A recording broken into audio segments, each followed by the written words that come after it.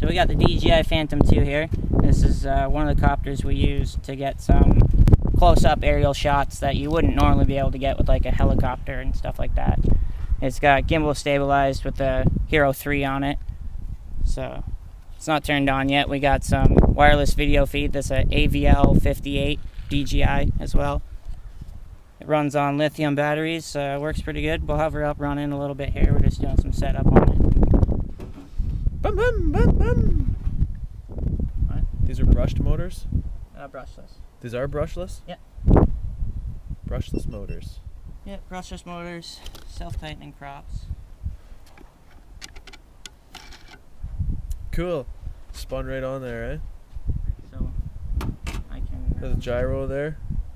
Yeah. I think it's a little out of balance right now. You gotta turn it on. Oh, it's not just a weight? No, it's like it's slightly balanced to keep it, I don't know. It's not really a good explanation.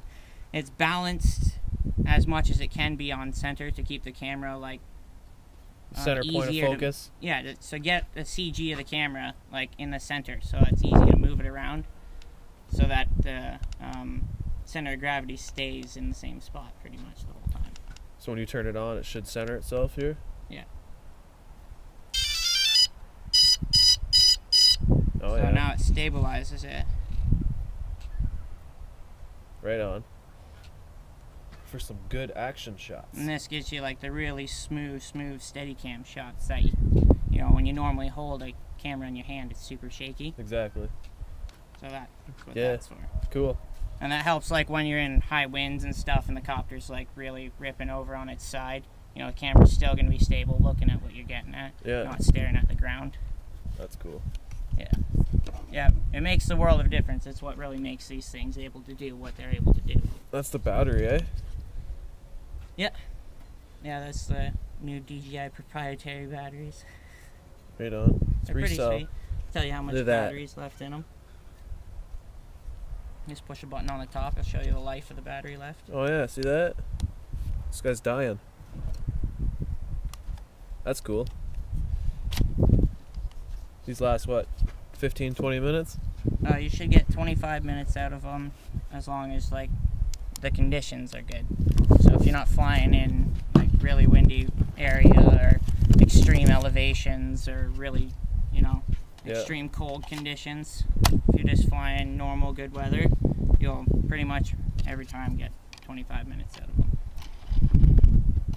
And they'll never spin off in flight? No, they are countered the other way that the motor spins. Left-hand thread? Yeah, so there's the right-hand motors and then the left-hand spinning motors, like counterclockwise and clockwise.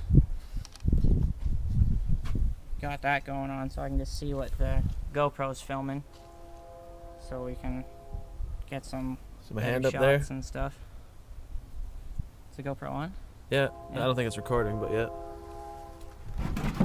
Still not much battery left in it though. There's the remote. Yeah. It's got some weight to it, eh? Yeah, it's not too They're bad. good remotes or what? Yeah, they're pretty good. They're nice, clean. They have a pretty decent range on them. I've flown this one personally over 1.7 kilometers from my house. Right on. Yeah, remember it? It lost signal? It lost video signal when I turned around, and then it had to GPS fly home. Yeah. So it flew itself home. That's wild. Yeah, it's pretty sweet.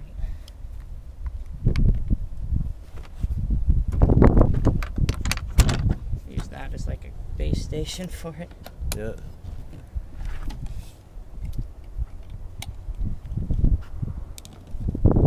So you still got to tighten them on. You don't really just spin them on. Right. But it makes it easy for like, you know, just getting them on there. Yeah. Gotta set up the rest of the ground station. We are gonna chase the stampede around with this chopper.